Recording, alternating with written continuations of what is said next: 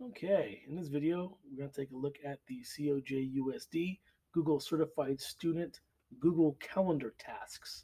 So if we take a look at your checklist, the first thing on our checklist says create a new calendar called Avengers Assemble.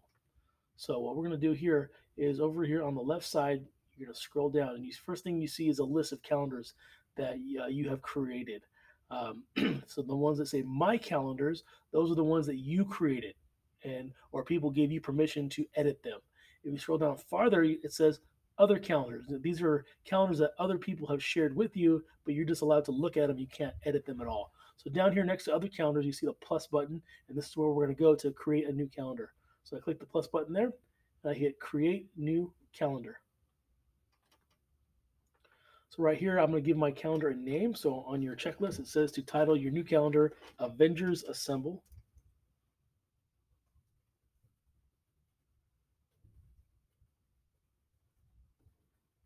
And then you click Create Calendar. It might take a second for it to create. And when it's done, it'll say here at the bottom, Avengers Assemble successfully created. That means it is done. So now I'm going to click the back button right here. Next on our checklist, it says share your Avengers Assemble calendar with someone. So if I hover over here, you'll see that the Avengers Assemble has been added to the list of my calendars because this is the ones that I created. So if you hover your mouse over there, then you're going to come here and click the three dots, then select Settings and Sharing. And we're going to scroll down here to where it says Add People. Click there, and you're going to put someone's name in there to share this calendar with, and then click Send. So the person that I share this with can see the events. They can just look at this calendar. They can't edit the calendar. They can't add anything to it. So on their end, it would show up in the other calendars list. So we go back. Our next thing on our checklist says to create an event. So right here, you see the create button here in the top left corner. Click there. And then we see the pop-up here to start creating an event. My advice is whenever you create an event is always click right here, more options, because it's going to go full screen now. And then you can see all the different tools you have available to making your event. So in the checklist, it says to title your new event as Avengers Watch Party. So we're going to come up right here. Avengers Watch Party. And then on the checklist, it says to set the date and time for next Friday at 7 p.m. So I'm going to click here on the date, and next Friday will be the 22nd. And I'm going to set the time right here to 7 p.m. And the last Avengers movie was like 3 hours, so I'm going to have it end at 10 p.m. since I know it's a really long movie. There we go. Next, we're going to invite someone to the event. So to invite somebody, you're going to click right here where it says Add Guests and put their name in. And now we have someone invited. Next, we're going to add a description to the event. Here at the very bottom here, it says Add Description. So I'm going to click there. And on your checklist, it says to the description should be bring your own popcorn. Okay. The next thing it says to do is set the event to repeat every Friday.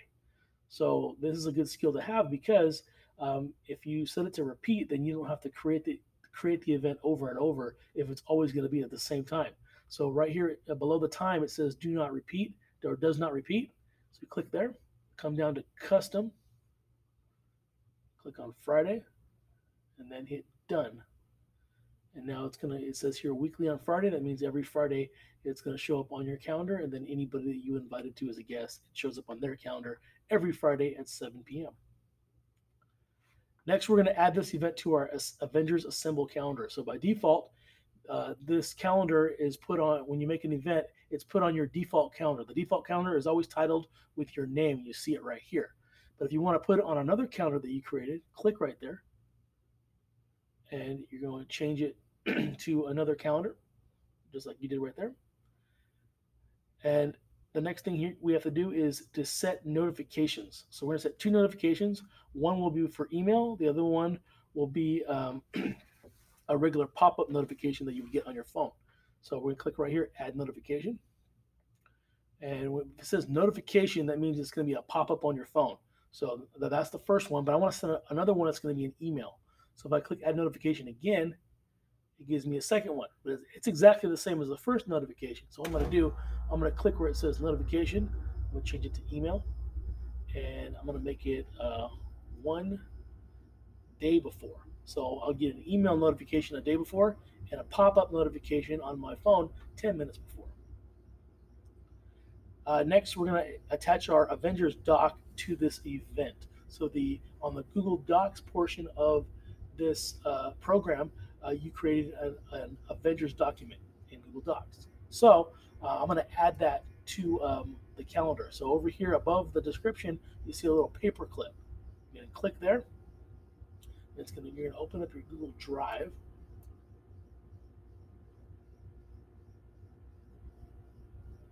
And you're going to find your Avengers document.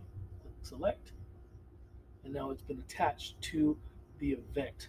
So next thing we're going to do here is now save our event. And hit send because you invited people. And the last thing on our checklist is to subscribe to someone else's calendar. So to do so, all you got to do is simply put someone's name right here. Let's see here. And you can go ahead and search for someone else's calendar. That's all you got to do to search for someone else's calendar. So if you have any questions, feel free to reach out to me. Leave a comment in the comment section or message me through email.